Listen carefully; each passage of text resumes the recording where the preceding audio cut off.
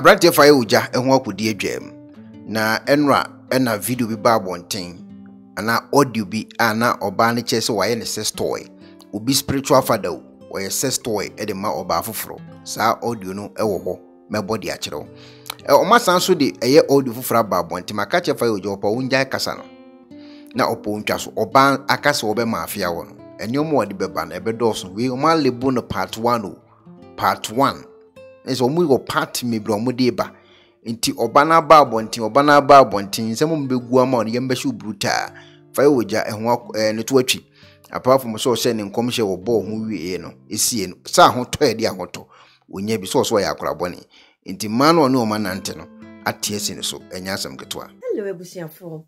so pesifita structure odofo de ene na fa ho kodom unique laser whitening.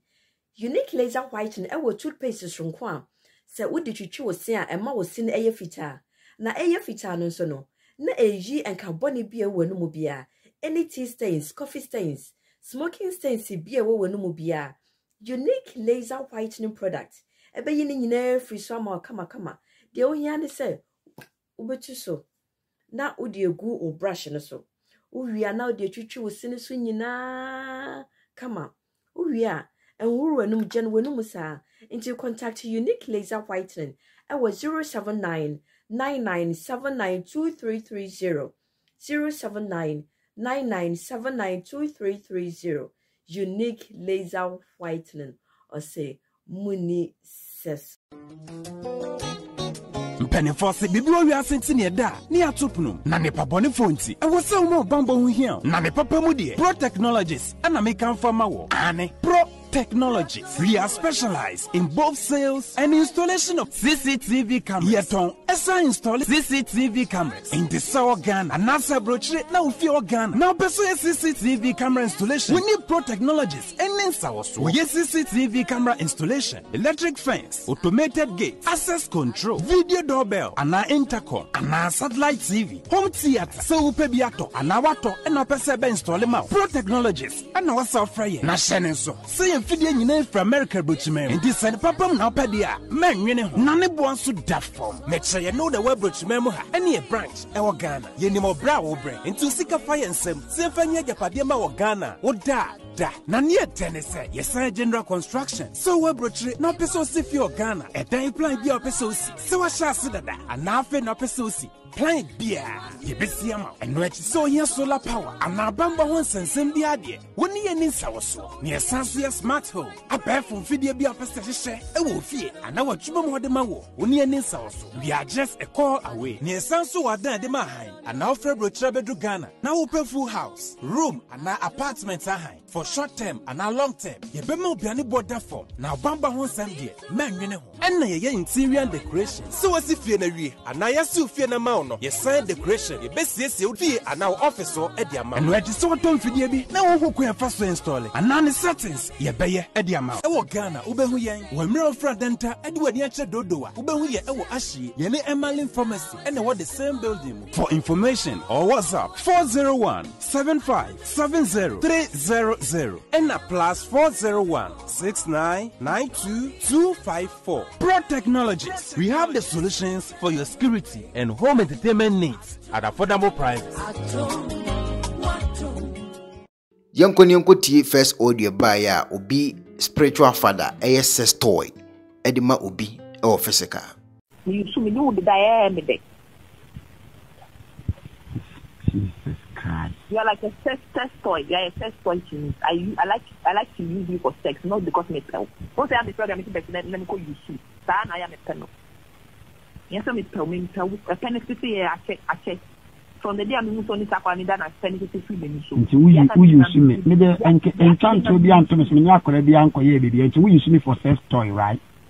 Anchor. Who use me for sex toy? You ni ene babonti obabonti be yi ano be gi bitu mu yi bi firi mu na e wo ho ana fofra sa babonti ene o malebu no part 1 nam say ene na omo ene fa oja wa asempa lady o kasa minim so tene voice woni nipa kro kasa miminim nipa kro kasa I say obi ay video dia fa me ho no abo me din aka asem be ti voice nam we de asem we dey free area we na eba ti me sure say fa o jati audio no because audio we dey sister we na be sa audio we into ma start with part 1 part 2 part 3 ne menim say ndu part dey empese eduru no ti say chie wa dey na asem na asi nkutie part 1 fire uja herring Harry fire uja wo nungwa pese mi mbisa wasem L3aked wo personal bodyguard a ye you can say wo protocol man or wa hefa na Ophelia any frima my one you na wo do omo firi we kra se ba kra na onu omo mi edu nya da edan ba akumu a wo mi nya omo menses a wo nya omo da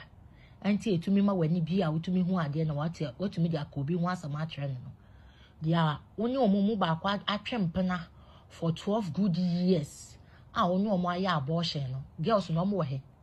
e ba ni senti na wakomu kuro mu ho no makoka se obi biara obehu sa girls no obemo omo 10,000 Ghana cedis again nti na we mo 10,000 Ghana cedis again na ekoso because oma ofo ma bra body amount and esisi omo hu say na ade amfaso beba so na omo atwe omo ho ti si awon to me nhye nkomo bi obi na de na asamba send wo WhatsApp wa why your WhatsApp setting in such a way say we read message na wo hu into wi na de akwa ko hye ni pa ne nkom mebo a girls e wo wa so dem wo na wo ni omo ni na ada sitire what the last time I call hospital so nim say wo yare de so yare nti ma na onu omo de da no again na wo pesa wo mfa anya wo mfa yoja girls na wudi omo wa sore no ba ko se na onu omo eye threesome na threesome na onu omo ye no ye say ade bi a wo di aye sister bi o wo UK a wo say wo di the same ade ni bi ebe ye wo mo eti na omo de wo information abre me no my Instagram name no I am pretty lady is better for you so over report it because sika akodi wo nche no yeje girls na no mo ye threesome no ba ko say sister bi wo UK na sister no na bua no ma invitation and we host you na o de ba UK o first time I dey go UK 2020 ni and now what sika free sister no ho sika wa je free sister no ho no see the bag Ghana sika mu a ye see e kakwetini nyina it's almost 4.5 billion Ghana cedis that's 450,000 Ghana cedis new currency and now say sister ni nyankopon so onye say and a sister no so wabre sika sister ne de send wa wo so mo de be ye car business sister na ante onka bi and a sister ni so on send wo sika bi abim and na ladies ya onu omo koye threesome ye wo fire wo jai omo say wo ko to kukuo akọ lady ni picture and now the second ko giant candle so oh your sister na dey say your sister ni bewu oni na busuafo nyina na wo wie na wo ka kire omo sa girls na onu omo ye threesome ne say so omo so omo ye emle no du na so omo ye so omo be free ministry nim akwa dia wo de ye nipa no no ama first invitation o host wo UK no dia wo de ye no no sa na wo de be ye wo mo and the sister wo UK ya see a fro mama love say so lavender was a da ba dia wo UK say uti ye o ya anata obi bi ye o ya ma family enhodi fire wo ja responsible because lady Bia was say on this fire with omo ye threesome omo so omo ye 3 girls ntemu ba akọ ye say sika wo dia ma fire with no ye the bag Ghana sika mu a old currency new currency no 450,000 Ghana cedis and also money sika bi and wakọ to tonyama so odi bi kukuo and na anti frema a wo UK ya se fire with ba UK ya eye wo onama o telephone number no bibia wa ha se ojaba me so ojaba fire oja me wo personal number o number 2 ni nyina me wo ni nyina wa ha se me wo passport wo me nche o visa bibia wo me nche o date of birth o ye first January 1995 ba wo do birthday wo di ni May adentina ya wo do birthday May ya wo 1st January 1995 that means say January 1st January we na 29 years e ya wo fire oja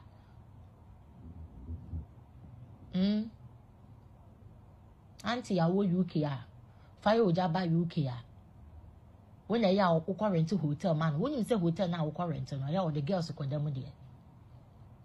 utumi ekoto aduane de ma fire oja no waka cho say aduane we de wo mpe no de ni nsa wugom no de aduane na si baabi o se sakoto foforo ma no bo wi a no aba be Facebook live no de aduane ni e kire say me buy UK hwe say the UK for ejeje me so nso mi wa na aduane no so wo mpe o so ndi aduane ade a che so eti oba obi a aduane fresh na mo de ma no Munim say fire oja the favorite food eye banku ne tilapia nso waka cha mo say banku ne tilapia kwa wo mpe nso wo hwe na waboneti konum tilapia ni ti no fire oja o passport wo ha o visa wa ha sika o mo dia send receipt bibia wa ha I have your recording me go bibia sika na sister no dia send wo no according to nipa no sister ni say sika no wo mpe na mo dia wo de ma wo a wo so ne ne be car business no ene ne dia wo je sister love so lavender ya so wo UK me so wo video we ya ne bonne so fa cha me sa ma wa wo bo ano na nipa no obeka asem kire me no so fire wo ja wo ye threesome wo ye threesome no wie ye na fire wo ja de hanky paper o ma se no de hanky no e de ye nyama egu kukuo no so na o de o se wo picture e de se kan wo picture nim so wo ku ato akone eti me se me ye video we se dia wo video we a wo bo wabusu afo amane na wo de wo ho aba be she fire wo jansa so pesa wo ne me nkasa so obetumi afeli free me Instagram name no I am pretty lady 2022 feel free now be confirm it because evidence wo fire oja me wo personal number o pesa me ma o message wo WhatsApp there be you don't deserve my WhatsApp bra Instagram na yen kasa na so ya homaso a de kita me no me ntwentwan so kra na me dia bebu ntintan no so mo na mo UK na every month be almost sending say 20 pounds or say 20 euros no or the mudra na so dem wo say mo ye nkwasiafo na mo de sika hyehye no say onware mo na mo mu bie no ho no mo amope na onim die ntire a mo firi Ghana akodu abrochire esuna jimi enku a o se musika na mo de ma no o se ye jimi na mo jimi monim so de sika no o de si hotel o woni krom de monim so de si hotel woni krom fa ye oja me wie wo ye me de we ma o se de be ya baba me di ye mo na so opese ye nko no ron so a you are welcome o free Emma na omokoye no ana aba abonten ena omode fire wuja hunsema ba ena omo ankasa enne be ko omo ntokwa fire wuja nkofo na omo namu ena omo hunsema betuwe omo busa questions omo so omo pe answers minim o answer wetimi de akoma answer nkofo minim so nim nkofo ne voice ende e wankasa wasem. Hello ebusiafo so wo pesi filter structure odofo de ende na fa ho kodom unique laser whitening e wo toothpaste sonko a se wo de twitwi wo se a ema wo se na eye filter na eye filter no so no na eyi enkabone bia wo no mu bia any tea stains coffee stains smoking stains bia wo no mu bia unique laser whitening product ebe yi ni nyina free so ma kama de o hia ne se ubetu so na odi egu o brush no so uwia na odi twitwi wo se ne so nyina kama uwia enwuru enum gen wenum sa into contact unique laser whitening at 07999792330 07999792330 unique laser whitening or say muni ses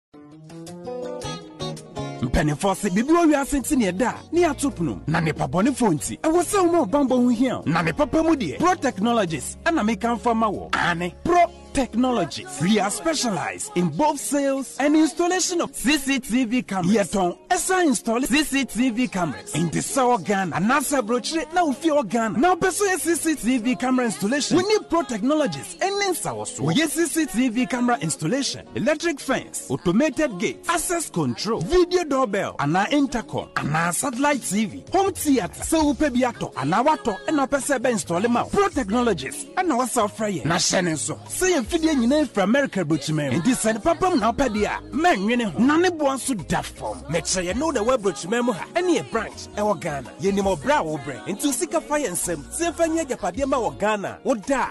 na near tenese yes general construction so we brochire na peso si fi Ghana e dan plan bi o peso si se wa sha se dada ana afa na peso si plan bia ye besi ama eno achi so here solar power ana bamba ho nsensem bi ade woni ye ni nsawoso ne esanso ye smart home abefo mfidie bi apesta hyehyɛ e wo fie ana watwuma mo de ma wo woni ye ni nsawoso we are just a call away ne esanso wadan de ma han ana ofre brochire bedu Ghana na wo pe full house room ana apartment ahan for short term and a long term ye be ma obiane border form na bamba ho nsem de manwene ho enna ye interior decoration so wasi fie na wie ana ye si fie na ma no ye sign decoration ye be siesie fie ana office so e de ama no edi so tom fidie bi na wo hokun e fa so install ana ne settings ye be ye e de ama e wo Ghana wo be hu yen wo mira fra denta e de wani a che dodowa wo be hu ye e wo ahye ye ne Emerlin pharmacy and what the same building. For information or WhatsApp 401 7570 300 and a +401 6992 254. Pro Technologies. We have the solutions for your security and home entertainment needs at affordable prices.